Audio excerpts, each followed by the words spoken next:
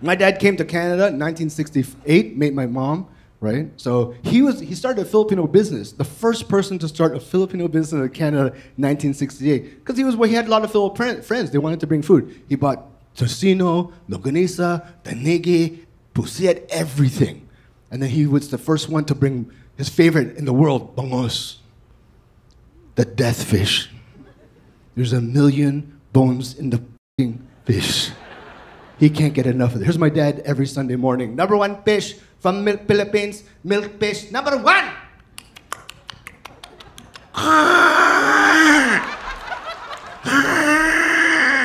Call the doctor. And the cats look at him like,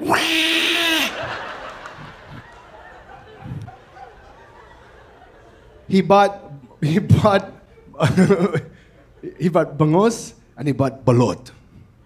And he sold it to white people and told them it was regular eggs. Can you imagine the white people frying egg in the morning?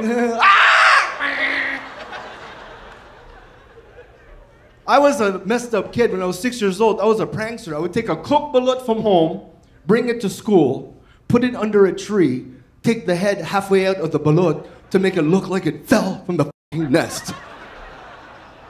Just to see the kids gather. Oh my God, a baby bird just fell from the tree. It's so sad. I walk in, how much would you pay me to eat it?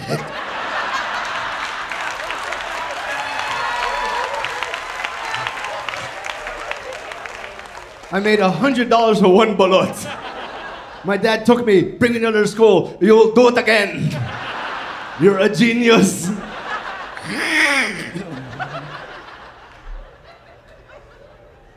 They had this on Fear Factor, that Joe Rogan show.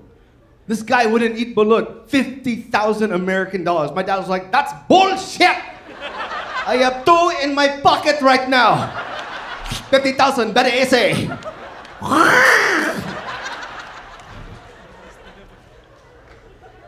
I really love you guys because most of the comics, we all love you so much because we be